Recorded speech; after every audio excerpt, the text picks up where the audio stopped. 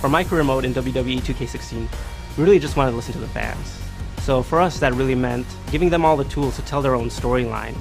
This year, you'll have the choice to play out my career the way you want to. You'll start off as one of the top rookies in NXT. You'll work your way up through the Performance Center, through NXT. From there, you'll have all the choice in the world. You'll be able to stay in NXT and be a long-time champion, or you can go to the main roster and go for Intercontinental titles or WWE World Heavyweight titles, and all that is with the goal of reaching the Hall of Fame.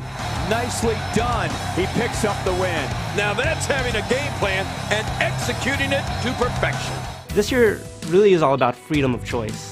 And one of the big choices you're going to have is how your superstar looks and feels and reacts in certain situations, both inside and outside the ring. You're going to get these post-show interviews where Renee Young is going to give you sort of these spitfire questions, and you can answer them in a variety of different personality types. You could be very aggressive and sort of talk down to other superstars, or you could be very respectful.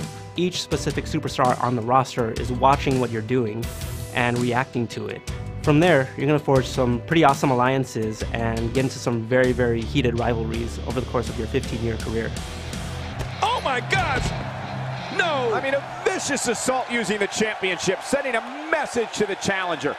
The Authority plays a big role on WWE television, and we wanted to have that in my career for 2K16 as well. On WWE television, you see Triple H, really pulling the strings of certain superstars' career, for better or for worse. You're going to have that decision as well in my career. You can defy the Authority, or you can work with them. Depending on your decision, you'll have a vastly different career. You can't lay a finger on our COO without some repercussions. He's learning that tonight.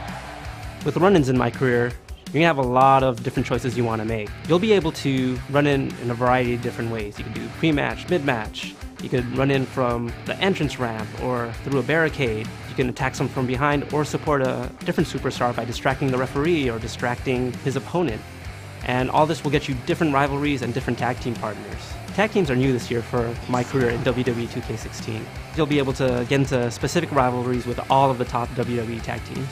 The big goal for my career this year is to reach the WWE Hall of Fame, and there's going to be many ways to do that. You're going to run into some really big milestones, such as trying to become a Grand Slam winner, so winning all the championships within the span of your career. You could also try to go for the goals where you're almost like a glorified mid-card superstar, going through matches for 3 years, putting on entertaining matches, but losing them as well. So it's going to be up to you how you want to reach the Hall of Fame. Right, I think the entire landscape of the WWE just changed. Congratulations. My career for this year is going to offer more variety than ever. No matter how you play, you're going to have your own unique storyline in WWE 2K16.